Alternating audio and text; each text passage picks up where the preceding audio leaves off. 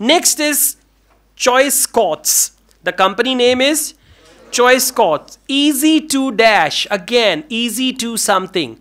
They might use the word simple, easy, or any other word like that. Yes, one more word they can use for easy. It is not difficult to. It is not difficult to or anything like that. And answer is going to be a verb. Because after to, we usually use verbs. The next cot was by Choice Cots. And this time our testers were pleased to find a cot which is simple to put together, unlike others we looked at. Simple to put together. And do you know what is the meaning of put together? Assemble. Exactly. Assemble. Like sometime you buy a product. It's not like I bought a table from a company. It was in the box. And then a person came and he assembled that. Right? They charged me 400 for that. Anyways. So put together. Put together means assemble. Now, next they have question number 16. Side did not drop down. You know, side of the cot, it drops down. Spaces between the bars were. Answer is going to come with spaces. Spaces were narrow. Exactly. Spaces between the bars were narrow or anything like that. Question number 16. Please listen and answer. On the minor side, our testers did not like the fact that the side of the cot did not drop down, making it difficult to pick up newborn babies. However, the real problem with this cot was the space between the bars. Our testers found they were too wide and a baby could easily trap his head. Too wide. The space between the bars. And then they said they were too wide. They used for the space between the bars. They were too wide. W-I-D-E, wide. Too wide is the right answer. Sorry? If you write only wide, yeah, even then they will accept it. Wide or too wide. Okay, question number 17 is their verdict. Now, final reaction, final verdict to that.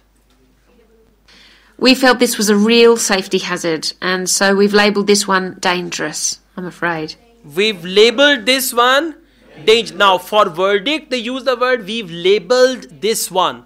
Verdict and labelled. We've labelled this one as dangerous. So, the answer is dangerous.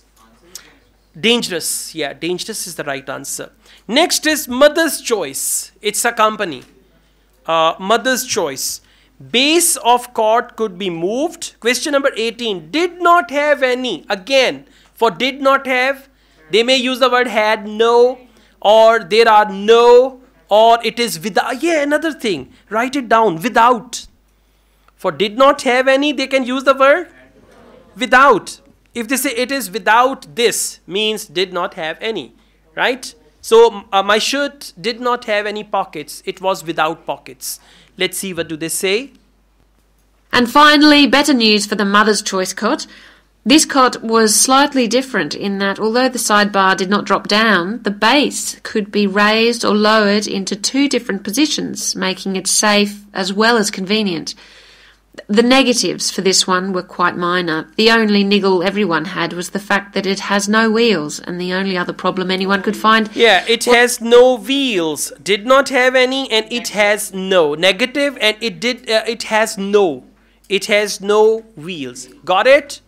Now see, once you learn to interpret the question in a number of different ways, IELTS listening will not be a problem. Because the language written here on your question booklet and the language spoken there in the speakers, these two languages are different in wording, similar in meaning. Okay? Huh?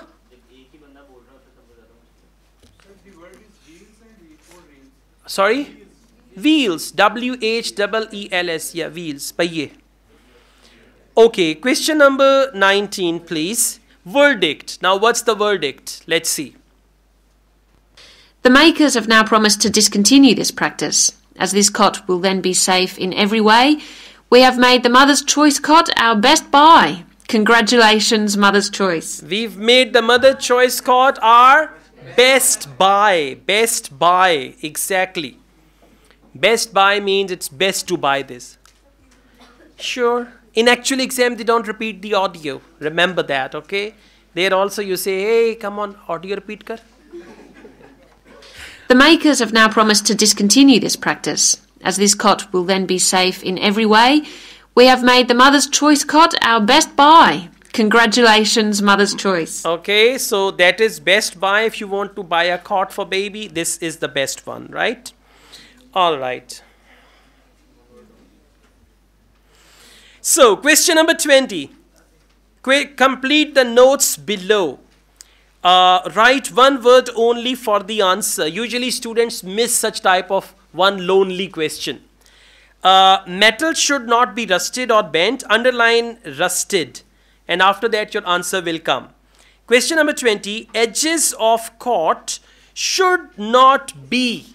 Now again, should not be. Yes, that's right. Edges. This is what we call collocations.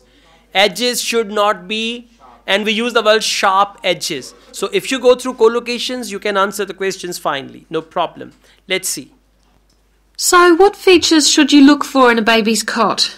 Well, obviously, safety is a very important factor, as well as comfort and convenience. We recommend that if you are buying a cot, do make sure that any metal present is not rusted or bent in any way. You should ensure your cot has only rounded or smooth edging without any sharp edges. This is especially important for wooden cots. Without any.